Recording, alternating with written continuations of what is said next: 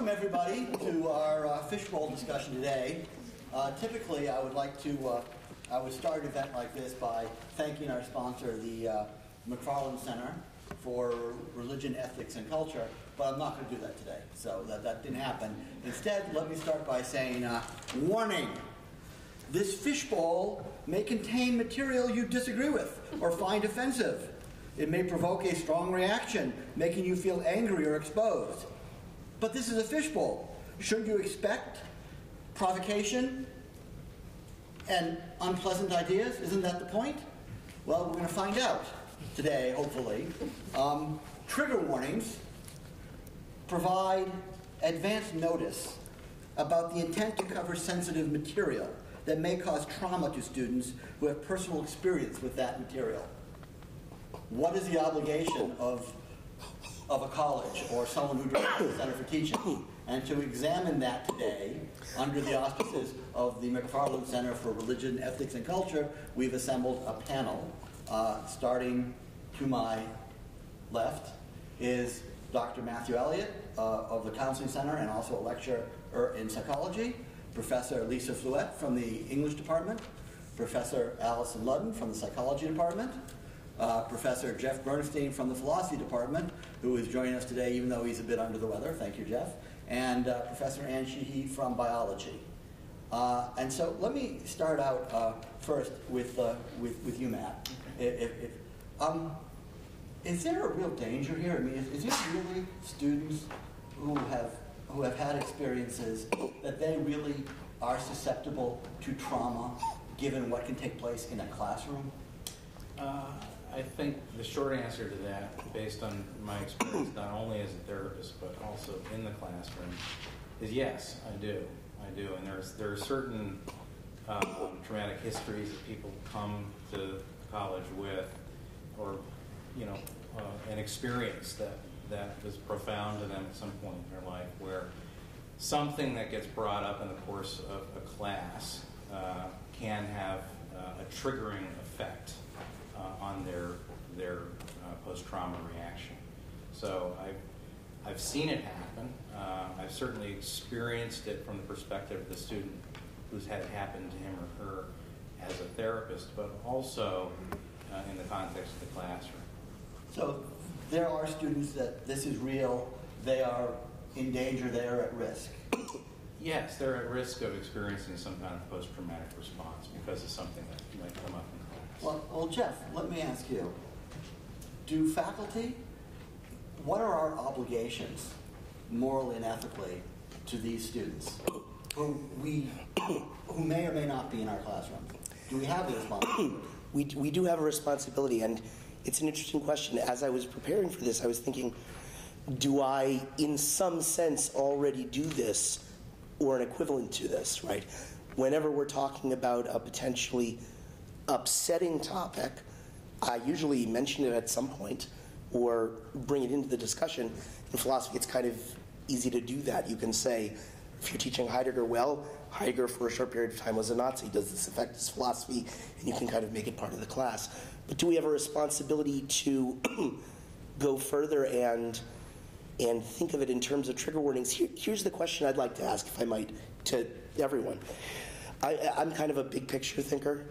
So the series of questions in my mind would run something like this. Is PTSD a problem in the academy? You've already said yes. I think the fact that we're here suggests that we're at least potentially on board with that.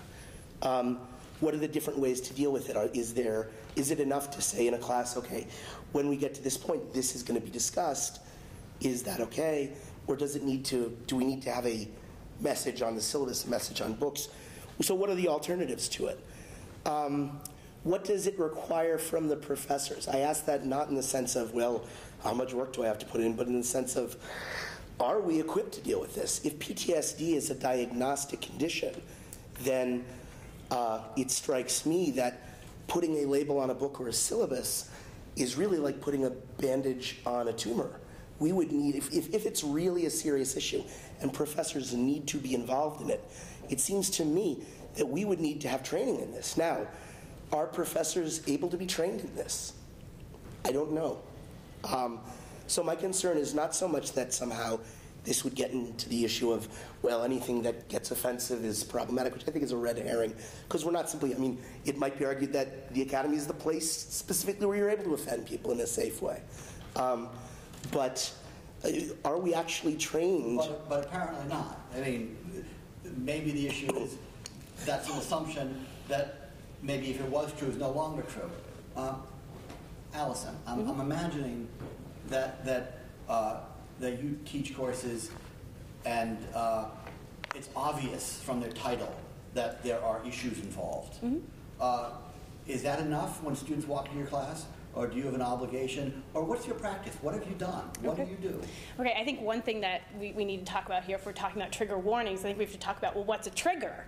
And I think one of the things that, one of the problems here is that when we're thinking particularly about PTSD and, some of the,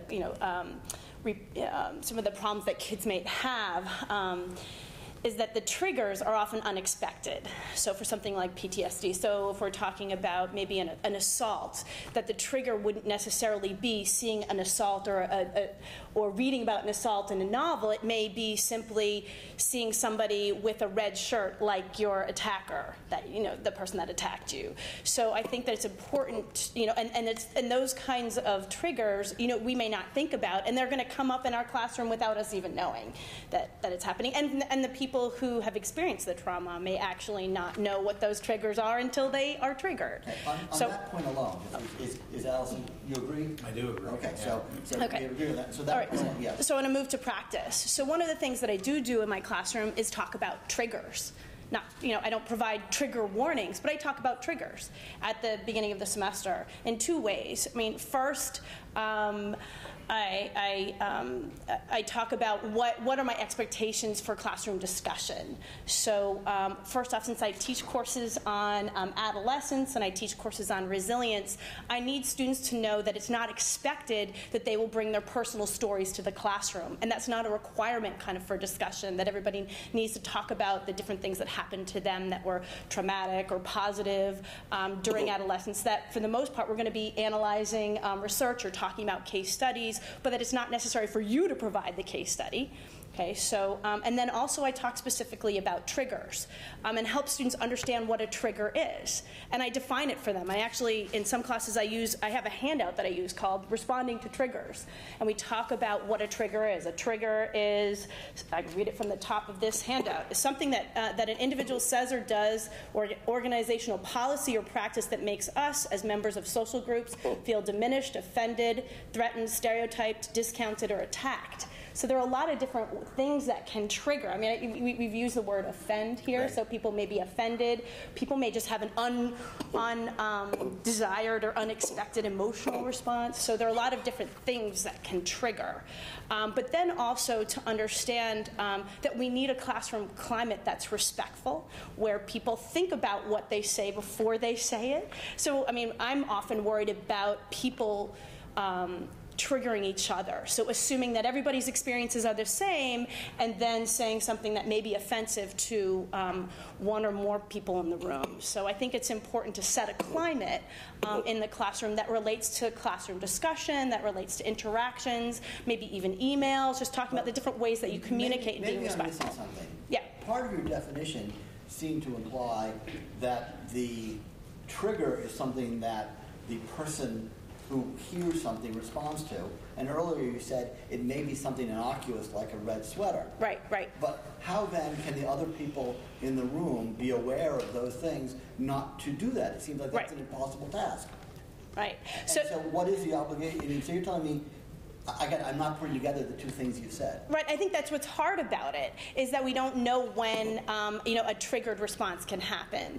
So I think that that there are particular things that we know are likely to elicit a response. So if I'm talking about particular topics, to let students know in advance as much as I can the kinds of topics that we're going to be talking about. But then I think it's and so those are so we have I guess maybe there are three different types. So there's one that there's nothing we can do about. We never know when that will happen. And I think that if you can just create an atmosphere where students feel comfortable with each other and feel comfortable with the professor professor and feel comfortable kind of leaving the room or exiting when they need to. I think that that's important for that first one. For the second one, it's going to be, topics that come up that may elicit, if you're talking about a particular novel or a particular topic in the classroom, ethical issue, that there's that students are aware of it and have as much knowledge as they can and understand what the expectations are regarding classroom discussion. And then the third one is just simply being, for me, creating an environment where students feel, or where students monitor kind of their own kind of responses to each other. So the triggers that happen interpersonally, where you may disrespect someone by making references to or stereotypes about a particular group, or characterize the experiences of a large group of people and apply that to individuals, or things like that that may offend people part. So I think it's hard. I think it's complex. So sorry. Lisa, in the teaching of literature or teaching in Montserrat, is what Alison said useful to you? Is that similar to what your practice is, or do you have a different way of handling such things? Well, I don't use trigger warnings in any way, and it's interesting to think about, because I teach what I would consider a lot of offensive content, in that I teach about violence in literature as it's depicted. So, for example, in my Montserrat course called Crime and Punishment, I didn't warn students that in every one of these novels somebody is killed horribly, and we're going to talk about the depiction of murder in, say, Crime and Punishment, the novel, or The Big Sleep, or what have you. So, I mean, in a sense, there's in some ways, it didn't seem like as though I should have to prepare everyone to know that's the case. I also, personally, I think that the language of being offended ought to be distinguished in some ways from what is trauma-inducing, I guess. I had a quote that I brought with me today, that I brought from a wise person. Just because you're offended doesn't mean you're right, which is actually from the comedian Ricky Gervais. Very, very committed to offending people. Very wise.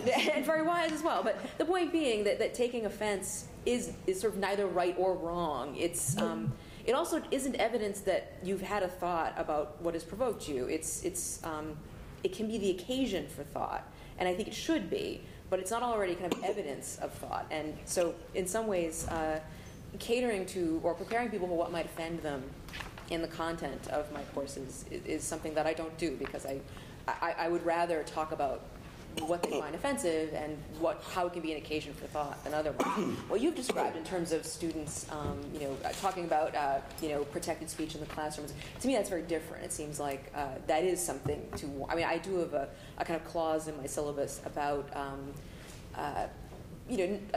how the classroom is kind of a space of protected speech, but not a space where you just willingly attack. It's not, you're not protected in attacking another student or treating their opinion as stupid or whatever. And I mean, to me, interpersonal relations between students and what can happen as a consequence of their being in a classroom thinking and talking about, that can lead to effects that are somewhat different from simply teaching offensive content, not warning them. When you say you rather talk about these things as they come up, aren't you really going beyond your training as a professor of literature? Aren't you stepping into Matt's field and doing therapy in the classroom?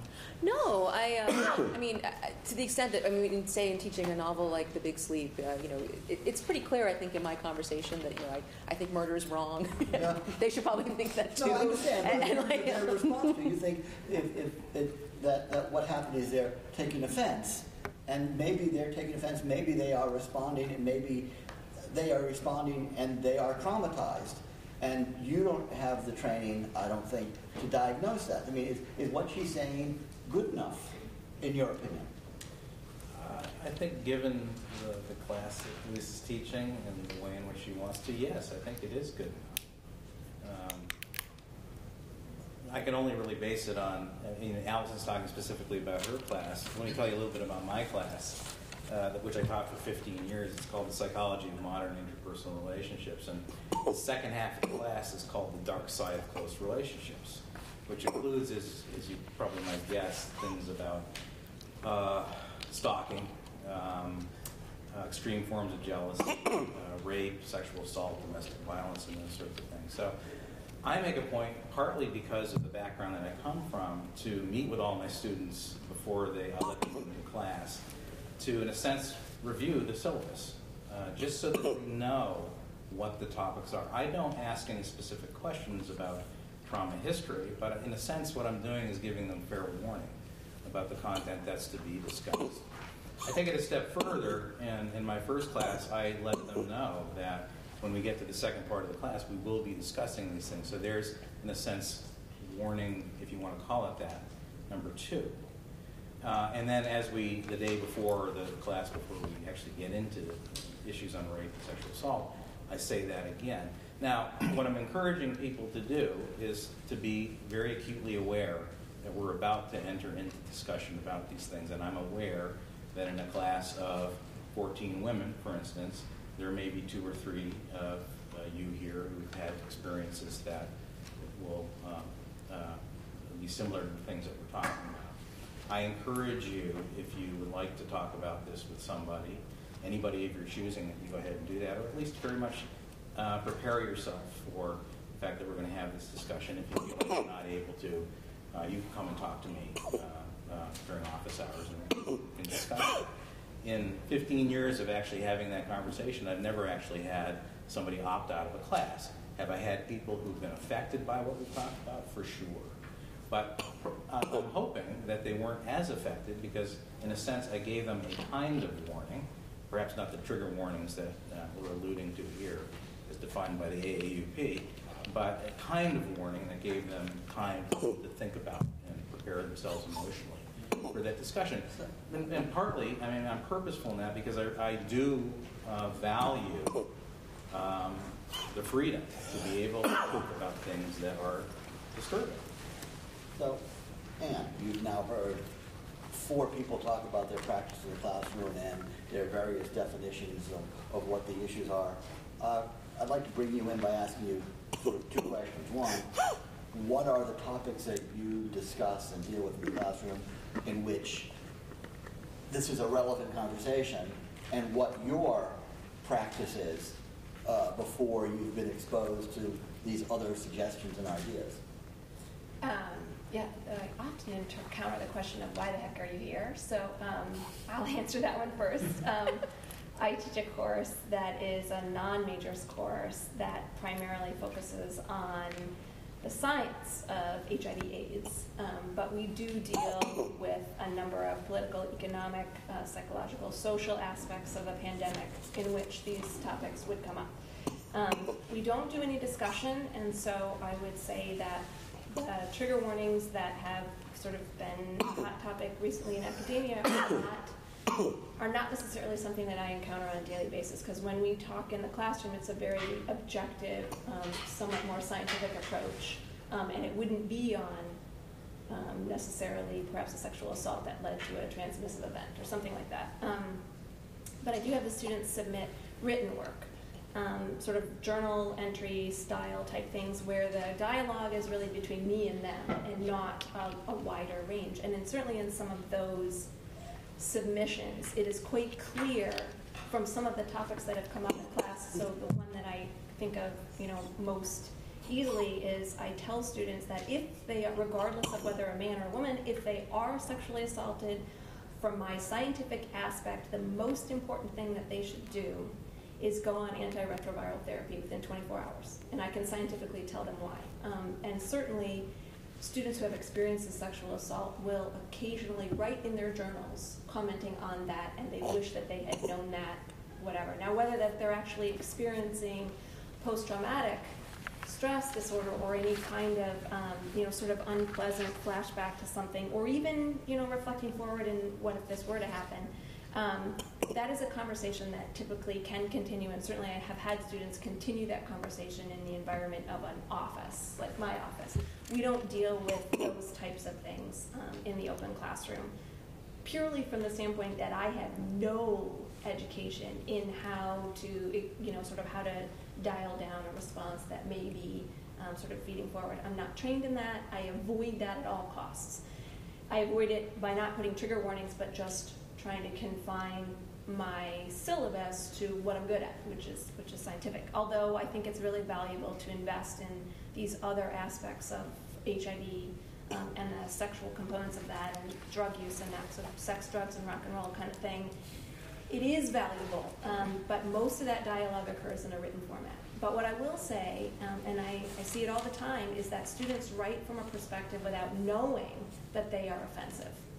And so I can see the value of having some of this discussion in an open classroom, because the word, they at the age of 17, which a lot of my students are, they don't realize that the words that they choose convey a value judgment. And so they're approaching it from an aspect of they think they're conveying something objective.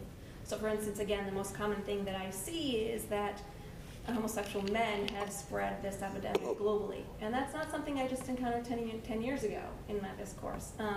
And so for me, what I do is I turn that and say, well, where are you getting that information? Like, where's your citation?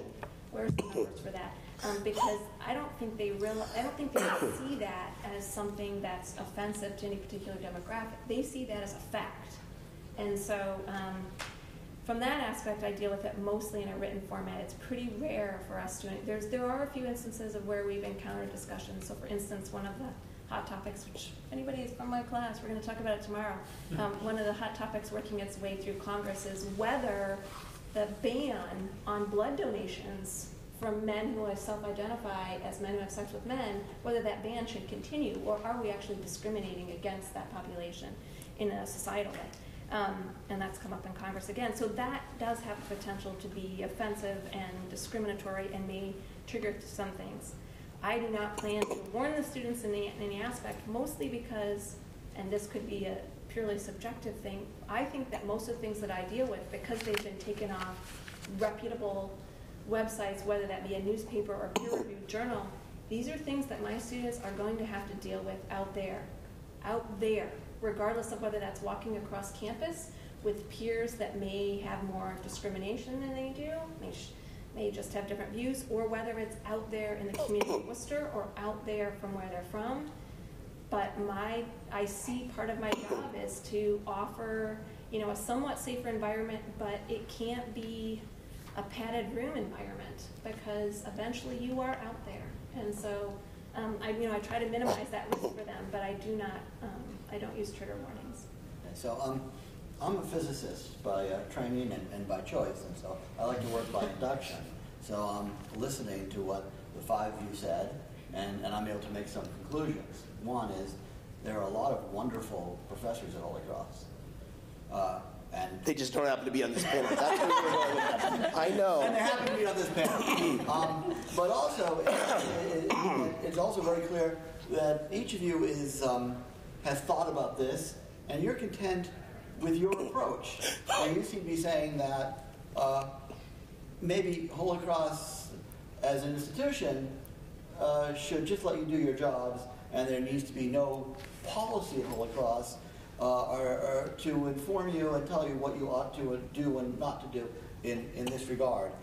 One, I want to hear back, am I hearing you correctly? And if I am, are you really comfortable with that?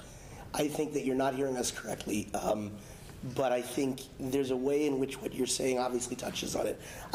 I'll try and answer this by going back to the question of offense. Just as a philosopher, I sometimes use Venn diagrams when I teach logic, which is not frequently, but it seems that we can say that triggers can be offensive, right? They can be due to offensiveness, but not all offensiveness is a trigger, right?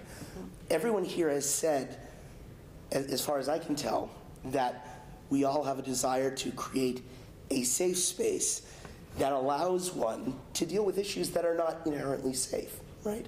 To the extent that we are all interested in that, it sounds to me that everyone's open to talking about those kind of things.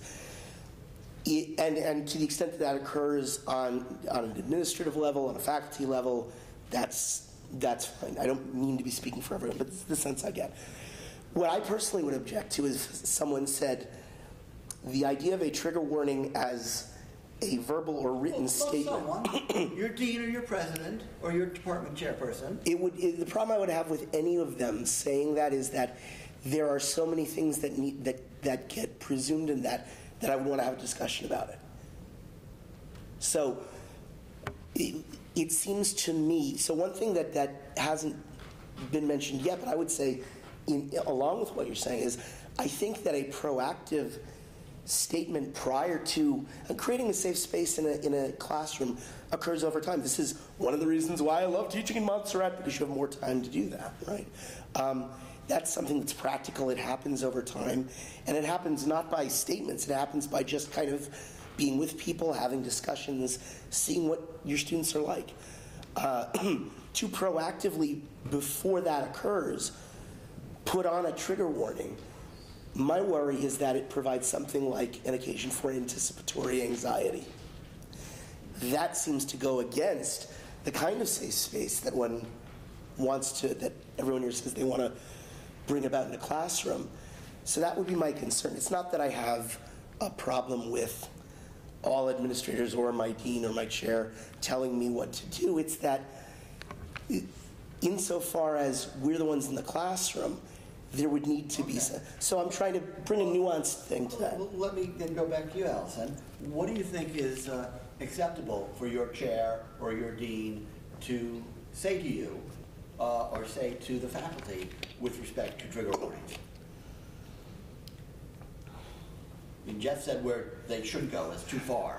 Yeah, I mean, I think coming back to the idea that we may not all agree about what are the triggers. I mean, I think that's part of the problem is that, what I started off with is that the triggers take a lot of different forms. So that to say something like, we should have a trigger warning, or we should consider trigger warnings, or given your course, you should, design an appropriate trigger warning. I just don't think that we would all agree about what triggers are. So I don't think that a trigger warning is appropriate. But I think that, the idea of working from a safe, I mean, we've all mentioned safe space and creating an environment that that protects students. And allows them to develop the kind of the communication with both each other and with you, and make connections to appropriate resources should they need them. I think that thinking about those things in a syllabus is important, but defining that every person should have a trigger warning doesn't make sense, given that we wouldn't all agree upon what the what a definition is. Matt, given the limits of what you can say, are you aware, and it doesn't have to be all across, are you aware of cases in colleges, on other campuses, where a professor was not as good and careful as people in the room, and they stepped over a line we don't know where it belongs yet, but they've gone too far, and they are culpable for what they did? I mean, anecdotally, yes. I'm very aware of that happening here and at other places. So, and I think that's because typically somebody hasn't taken care to think hard about the kind of material that they're encouraging their students to engage, to read, but also to engage in. I think much more of the professor who perhaps naively, perhaps by philosophy, encourages people to write a personal essay about an experience that is traumatic by anybody's standards. Oh, okay, so there certainly, you see there are, should we call them legitimate abuses or mistakes made? Mistakes made, yeah. I think sometimes my guess is that it's more out of naivete than philosophy teaching. Anyone, what does the college have a responsibility to do to deal with that naivete?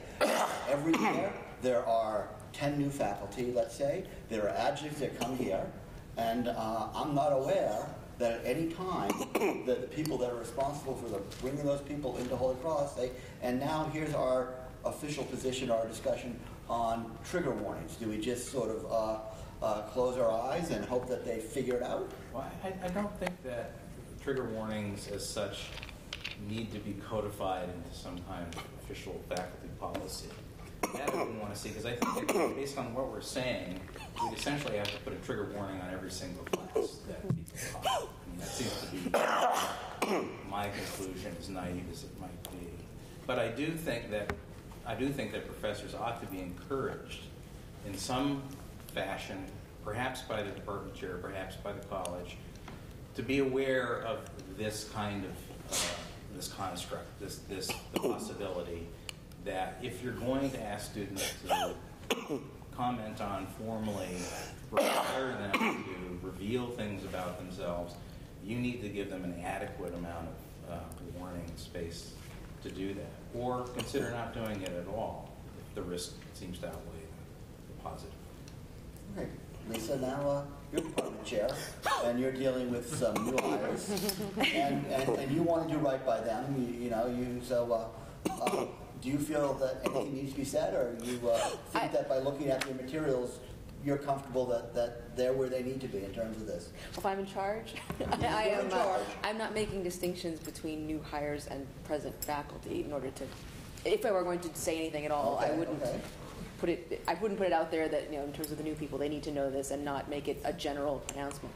But I am not sure. I agree the assignments that you're describing, the personal essay, that's very different from anything you do with a student. And I do think it's naive to put that kind of an assignment out there and not, warn students about,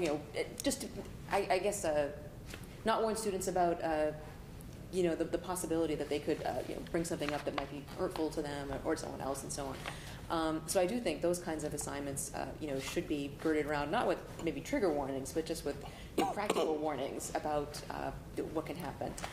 But in terms of how one would approach faculty from a position of authority, I don't think I would make a general pronouncement, and I certainly wouldn't distinguish between new and current faculty in order to do so. I appreciate that, but it just seems to me that everyone is saying there can be mistakes made, but nobody wants to offer something to do to avoid those mistakes. Not true. We can assume here that Tom might have asked me to lead this discussion because I'm known to be offensive, and now here's the chance to give me the instruction I need.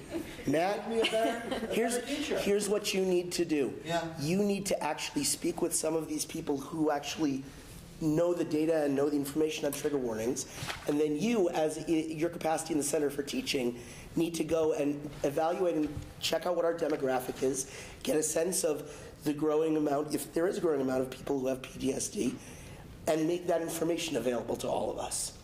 I would be in favor of that coming from whatever source. I have no desire to be, the example that you gave sounds quite naive to me too, but I would have no desire to even get close to that wire tripping. So I would be very interested in having information communicated to us if it is the kind of problem that we're presupposing it is. That seems to me the first step, regardless of whatever goes on after.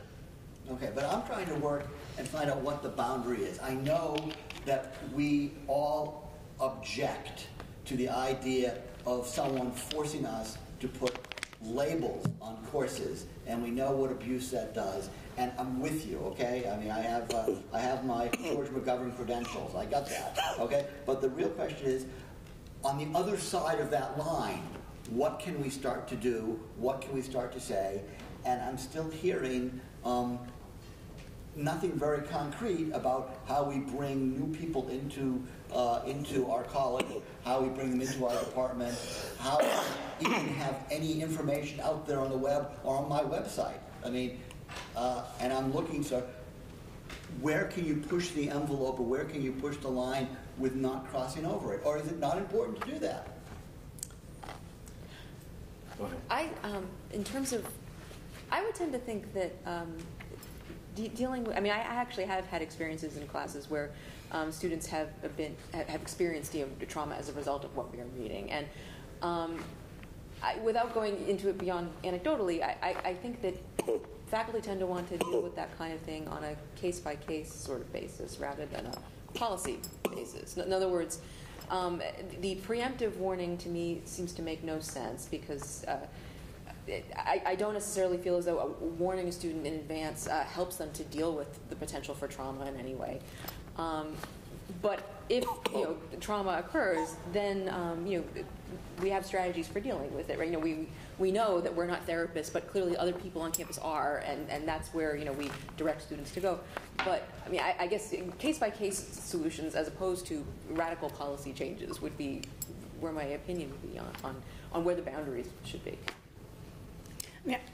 Being on the student life committee, I found it very helpful to get this kind of to find out what's going on in the counseling center. What are they seeing at the counseling center? To better understand kind of my role in relation to the counseling center. So as a faculty member, and I think that kind of information would be very helpful to faculty in a new faculty, kind of one of the seminars or one of the workshops that you have for incoming faculty, to understand kind of the different types of experiences that students have had, how this may come up in the classroom, how this may relate to what you're teaching, and help work with faculty to think about, well, in what ways might you encounter these re-experiencing of a traumatic event amongst your students. This is something that good teachers have somehow get to. They get to the point where they can anticipate these things and manage them, and then the only job the rest of us have is to do the best job we can at hiring and tenuring good people. And that the problem takes care of itself within our rubric of what good teaching is. Is that enough?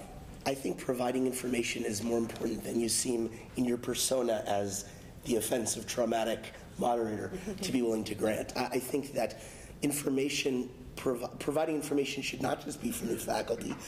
If this is a problem, we should be getting notes, as we do in other cases, saying this person has X. Or if it doesn't work like that, then we at least need to understand that the people who may have PTSD don't necessarily know that they have it. There's a lot of ways to bring this information about that at least starts a climate or a culture of taking the issue seriously. And that, I think, happens on a case-by-case basis. It happens through different organizations. I don't think it happens through one word from on high. It may get to the point where policy decisions get made, but that comes after a lot of information. We may not have one word coming from on high, but we do collaborate and produce documents. The college has a mission statement. The college has many such statements about that articulate our ideas and our standards. And if I'm gathering from the five of you here, this issue of triggers is such that we clearly want to err on the side of not being too restrictive and getting into the label-making business. And that seems to be enough. I mean, am I missing something, or you agree? I think that people who have spoken before me and speak a little bit more intelligently about the sort of depth of what a trigger can be and what it means, I think that it's very shaky ground to come up with a policy institution-wide when we're talking about something that is a moving target. And again, because I wear this hat so much of my life, I would say that I would agree more on the side of, is this an issue that we really should be dealing with, even if it affects a small percentage, say 1%, 0.5%. If there's a cohort of individuals that are experiencing this, then as an institution, it might be something we should certainly touch on. But there are so many things that we're trying to prepare our students for that, like anything else, we have to prioritize. And so I would want a little bit more information before I were to participate in a discussion of a sort of a blanket statement for new. And I certainly don't agree it would be a new faculty thing, because I'm pretty sure, I'm not 100% sure, but I'm pretty sure most of the people over in the building that I work in would not be able to define trigger warning. It is not a term that we encounter on a daily basis at all. And whether that's because of the things that we teach and we just don't experience this, or we don't see it, or we don't accumulate the information, I don't know, but it's not. So I worry about trying to come up with a one-size-fits-all. I learned about it on Facebook. Right, and it is this moving target, particularly on when we're talking about, I mean, you're talking about a generation that certainly has more potential being involved more in war, for instance. You know, there's certainly more potentially of their peers from high school or something that may be considering that. Infectious Okay, so let me take it for one more question before I bring in the audience to ask them. But clearly, I'm going to get the American Association of University Professors Ada statement. I'll link it to the Center for Teaching Aid's website, and I've met Jeff's charge to do something. But what are you afraid of in going too far? In other words, what is your fear against the idea of a mandated trigger warning? What's the harm?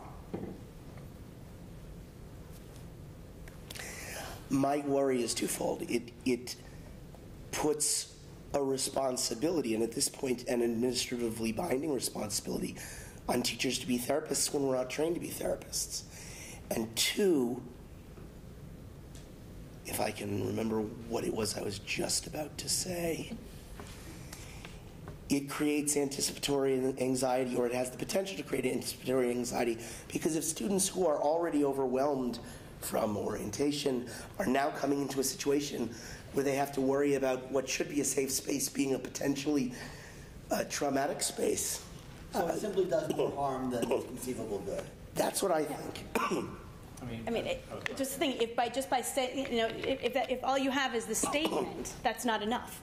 You know, in a sense, it's an out for a professor to say, well, I warned you, right? And for a student, well, you warned us, so I can back out. Like, it seems like it's a stand-in for something that needs to be a process and a communication and a safe space. Like, all the things that we're talking about, it could potentially stand in for that when it's not actually sufficient.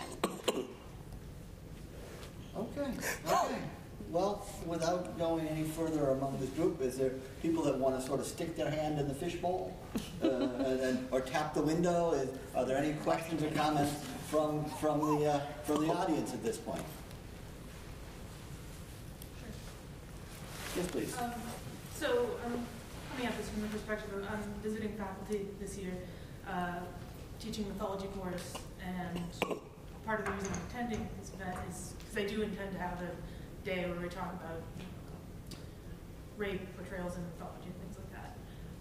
And I guess my perspective, I mean, I'm pretty much in agreement, I guess, with a lot of what you're saying, is that a blanket statement where, like, a policy feels stifling to me as a professor. You know, it would give me more pause to before I would actually.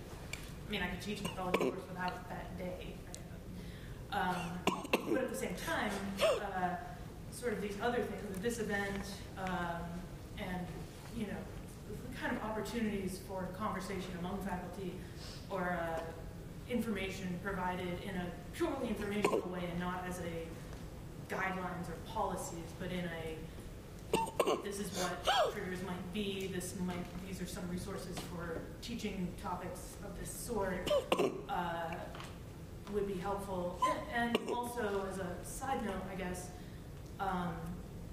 this does seem to be a topic among many of my graduate student colleagues, and comes up a lot, or at least within humanities fields where you might want to teach these topics via literature or what have you.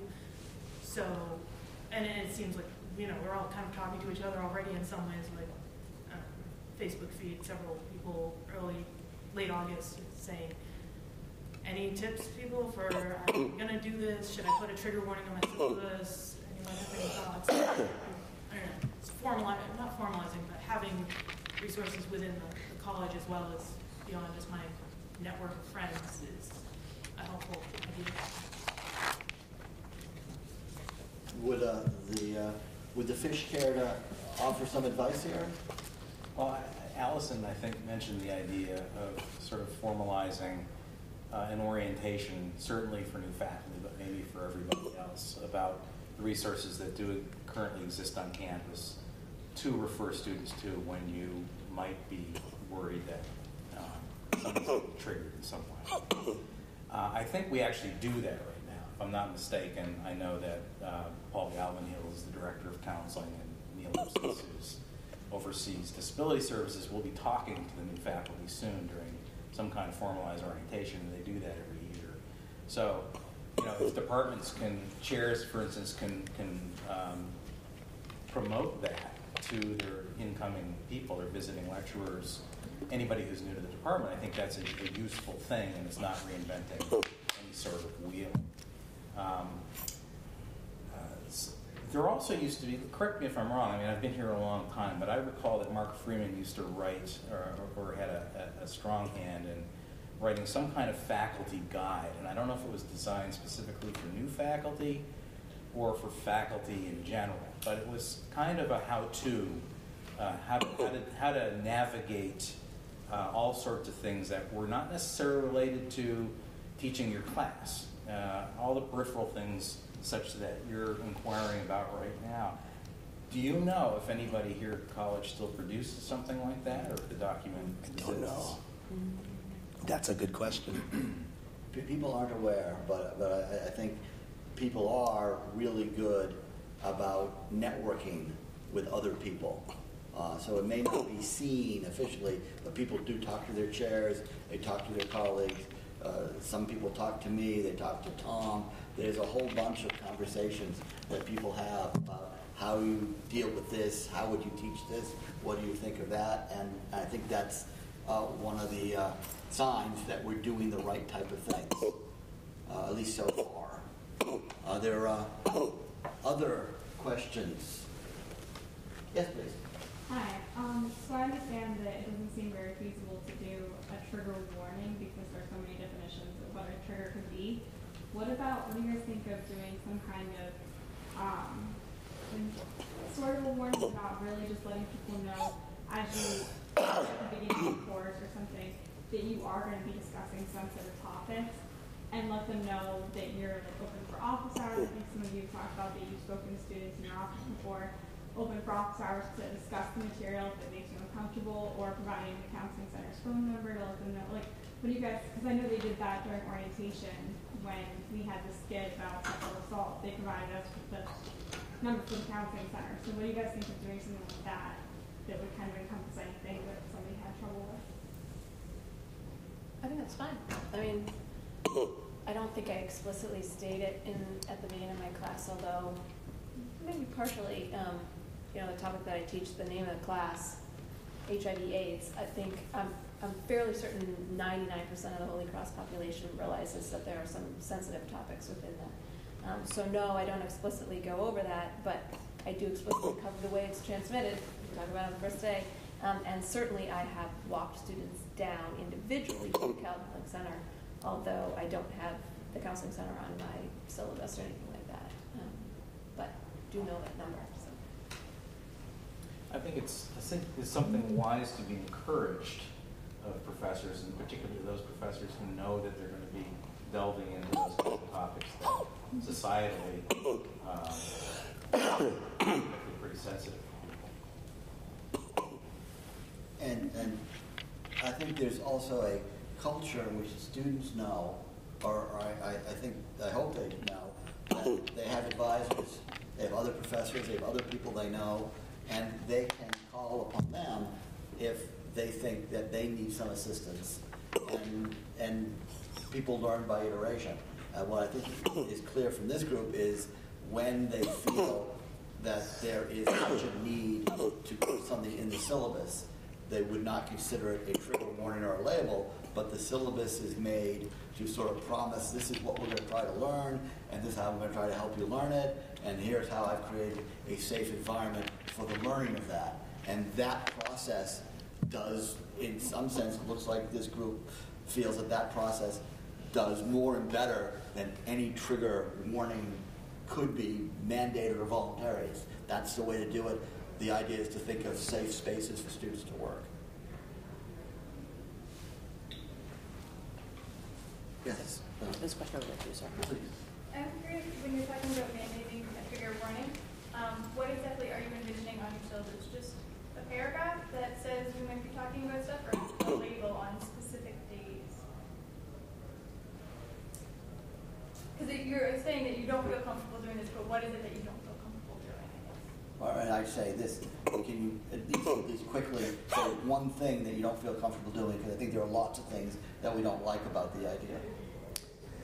I would feel uncomfortable putting next to one of the books, trigger warning, this book contains material that deals with violent topics or something. I remember seeing a picture and I don't think it was a hoax. It was a picture of Kant's Critique of Pure Reason, which, it's 19th century, it's not exactly progressive, but on the other hand, it doesn't have anything violent in it. It says, warning, this book does not conform to standards of the 21st century values. It strikes me that would be kind of anticipating something that may or may not be there, especially given that so many different things can form as a trigger. Does that make sense?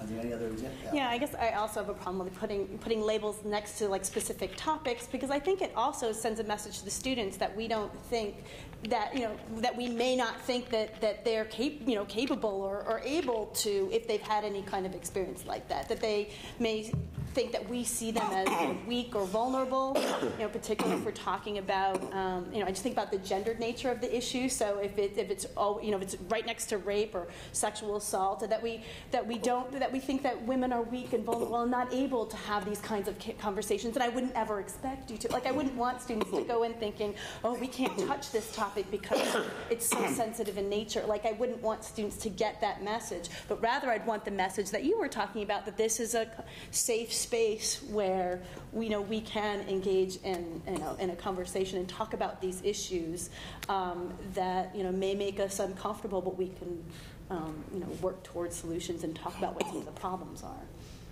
This raises actually a very interesting issue, back to what you were saying about students sometimes thinking that the language they use is somehow objective when it's really somewhat value-laden.